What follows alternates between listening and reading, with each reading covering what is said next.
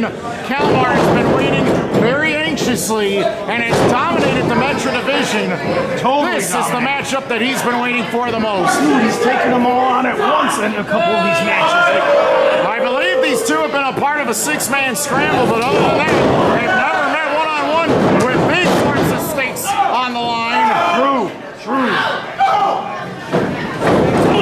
Marshe ran in and Kalmar brought up his boots in time. Big pickup and the tilt-a-whirl backbreaker.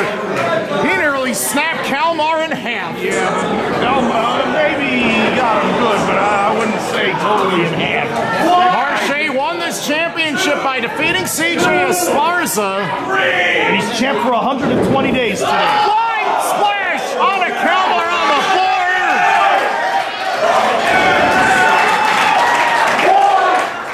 And you know the eventual goal, Stan. Marshe wants a piece of Brubaker again. He doesn't care if his title's on the line or Brubaker's. Remember that pull-apart brawl after their time limit draw in the past? Indeed. That was in February, I want to say. Just some time ago. But both Marshe Rockett and Brubaker are committed to being the main event and the top player in Chicago-style wrestling. And it's been a literal back-and-forth struggle. What a chop by Marshe. Ricocheting off the chest of Kalmar.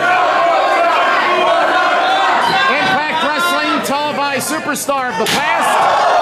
And now he's a free agent, Stan, and he is one of the most desired stars in all of wrestling at this point. Line splash! Kalmar still standing. That's pretty shocking. Oh, Marshe hurt himself. What a diving mistake. And Kalmar with that beautiful springing drop kick puts Marshe down in the corner. Kalmar, ground and pound expert.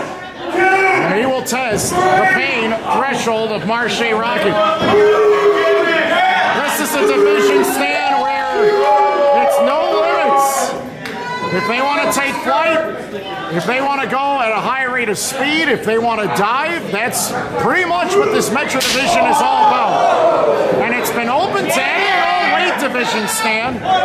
So although Marshe is classified as a heavyweight, he is among the top in this division because of his great innovative high-flying offense and his explosiveness on his feet. And being one of the best in the world with 2 CSW title reigns previously.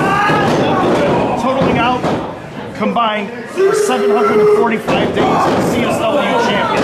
Kalmar with deceptive strength. And any time he could pick up Marshe and dump him down and deadlift him.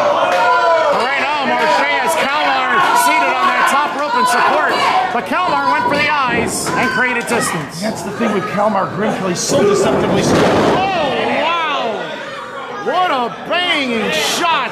The air knocked out of Marshe's lungs with the chest-cracking blow, and Kalmar almost won the Metra Division Championship for good. That's the thing, man. You got a guy who is a power wrestler, basically, and he's agile. This guy knocked out opponents before, and instead of covering them, he picked up dead weight in order to torture him some more. Kalmar has been virtually unbeatable in the Metra Division as of late. He's been a true threat in the division. Wins on Brad Kettins, Quinn Riddick, CJ Esparza, Brandon Espinoza, TJ Steele, Jack Shatter, and remember, he's known for that Blood Eagle submission, Stan.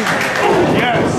He has made several tap out of all shapes and sizes with that single hooking, grappling, takedown, and that smothering attack. But Marshe so explosive with his legs. Comes out of nowhere. Drop kicks Kalmar right there and puts him down temporarily. How do you restrain Kalmar, who's so violent with his ground and pound? A monster who loves abuse. This is a man that is an expert with weapons, has crazy markings, groans in approval of the disaster that he's involved in. Check this out. Diving cross body. Marshe caught him, and Marshe wants to keep Kalmar away from those ropes.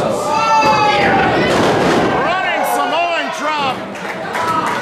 Nobody does it like Marshe Rockett. And the Metra Division champion almost retained right there.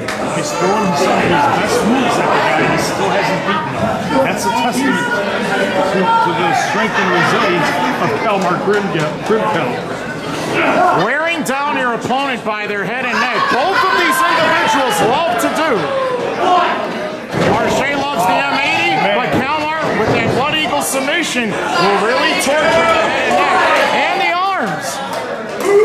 And Kalmar is groaning in approval now. He has stunned Marshe, and that head and neck have been damaged. Check this out. That could be the end of the title reign for Marshe right here. Whoa.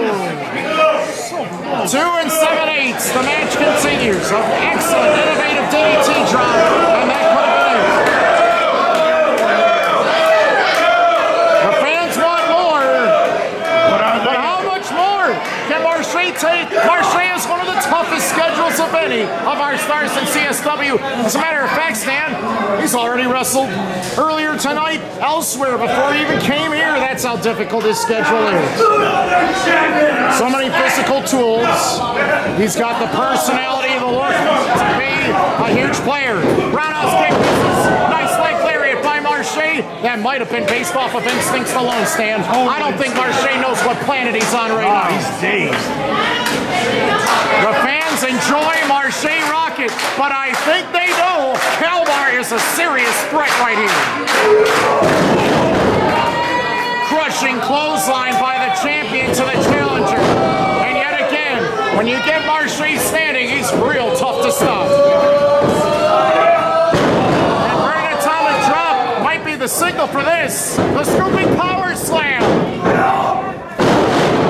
And now, it's a matter of time, Stan. Can he hook in that M80 and put Kalmar away for good? That's his only shot right about now. Kalmar the Raider, the #1 contender. His best shot. Marshe Rockett, the champion. Kalmar pushes off. Marshe holds onto the top rope. Kalmar tried to snap down Marshe, but Marshe used his grip strength, and then Kalmar took the fall on the back of his head.